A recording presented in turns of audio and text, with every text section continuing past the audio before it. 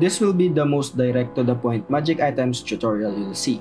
But first, I want you to remember that all of these items will increase your magic damage, so we will just talk about their unique features. Let's start with Enchanted Talisman, also known as the Book. This item will regenerate your mana for 15% every 10 seconds, which means it's a suitable item for heroes that use a lot of mana or heroes that deals damage based on their max mana. This item also lets you have a cooldown reduction of 45%, and in case you didn't know, every hero only has a maximum of 40% cooldown reduction.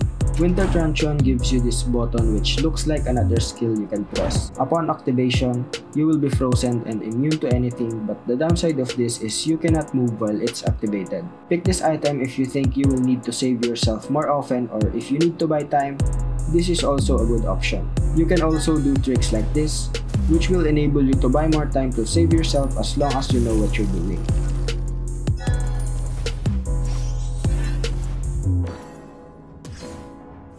Feather of Heaven gives your basic attack an additional damage, and it will increase your attack speed. This is best for marksman heroes that deal magic damage. For me, this is a go-to item if you think you won't be able to utilize your skills and you will need to rely on your basic attacks. Necklace of Durance is a common counter item, but more people are still not using it. Here's what it do. First, it will regenerate your HP and mana by 20% whenever you level up. Second, it will hinder with the regeneration abilities of your enemies.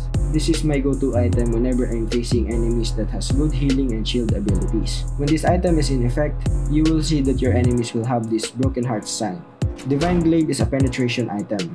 All you need to remember about this is to use it whenever your enemies are using a lot of magic defense items. I prefer to use this when my enemies have a lot of HP and are using magic defense items. Holy Crystal will give you 100 magic power, and it will boost it by 21 to 35%. This item is good when you want to deal more magic damage. I prefer building this on mid to late game, so I'll be able to utilize its passive more. Concentrated Energy is like a War Axe of magic items. It will increase your magic damage the longer you stay in battle. For that reason, this item is suitable for heroes that deal continuous magic damage. Ice Queen Wand will make your enemies move slower. This item is good if you want to annoy your enemies. I always pick this item whenever my enemies have a lot of fighters because they often lack mobility and they hate slow effects. This item will increase the chances of you hitting your enemies while they cannot hit you back. Glowing Wand is an item that deals more damage whenever you face enemies that have a lot of HP. When facing with tanky opponents, this is a good choice. This item is not so effective when facing squishy opponents as it will not be able to utilize its passive ability. Starium Shite gives you this ability in which whenever you use a skill, your next basic attack will deal true damage. The more magic power you have, the more damage you will inflict on your opponent.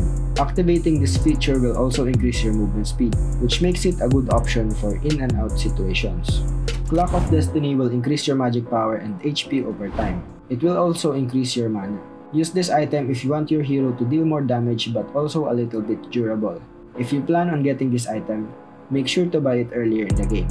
Blood Wings will give you the most magic power any item can give, but it also gives you the highest price. It will also give you a shield with the amount double your magic power. It regenerates every 20 seconds, and while it's active, it provides a boost in movement speed. This item is good for burst heroes. Fleeing Time will reduce your ultimate's cooldown reduction by 30% whenever you kill or make an assist. This is good for heroes whose ultimate has a significant impact on team fights. Lightning Truncheon deals an additional damage every 6 seconds, which can hit for up to 3 enemies.